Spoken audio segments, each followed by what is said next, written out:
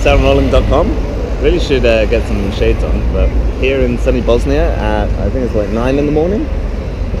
Just want to shoot a quick video to keep up with stuff, and today I'm going to be talking about the proximity effect. So essentially the proximity effect is why our voices essentially get a bass boost when we get really close to any directional microphone. It's key in terms of proximity effect to have a directional microphone.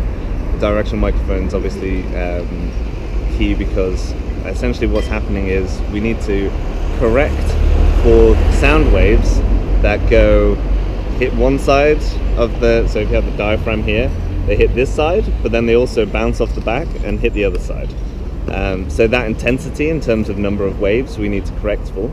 And then there's the inverse square law, which essentially is if I'm further away from you, the sound will get quieter by the time it reaches you. So the further away you are, the quieter the sound will be. So it's quite simple in terms of those two aspects. So let's first cover, I guess, the frequency response correction. And what that is essentially the higher frequencies are actually more powerful than lower frequencies, essentially because of the number of waves. So 500 hertz is about 8 times less intense than 4,000 waves.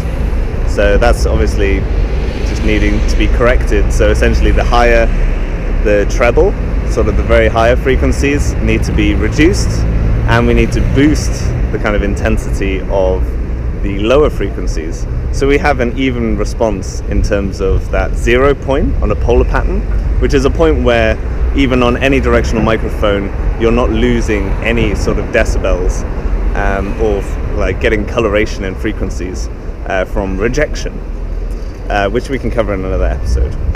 So when we have this boost, so we have this set basically, okay, so all the like lower frequencies are going to be boosted up and all the high frequencies are going to be taken down.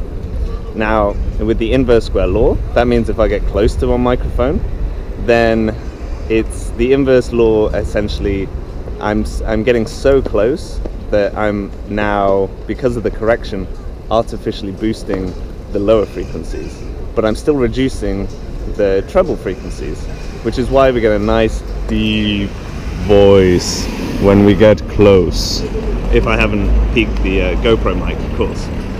And essentially that's it in terms of the proximity effect. So I'll link to another article that I've written on it already, which hopefully can give you a bit more information, but do let me know if this video was kind of clear. I was trying to be as succinct as possible and keep these kind of under 5 minutes.